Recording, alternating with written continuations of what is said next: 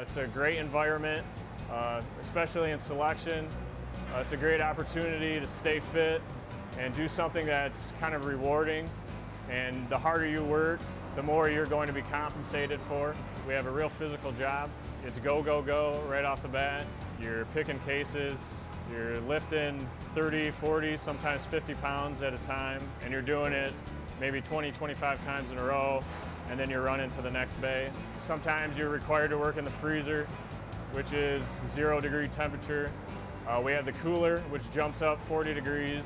And there's also a grocery department, and especially in the summer, it can get to be 100 degrees in there. GFS is a growing company, and I like that because they are expanding, and that opens up a lot of opportunities for employees, and really the sky is the limit. If you have the attitude and the desire and the work ethic, you can really work your way up through the company.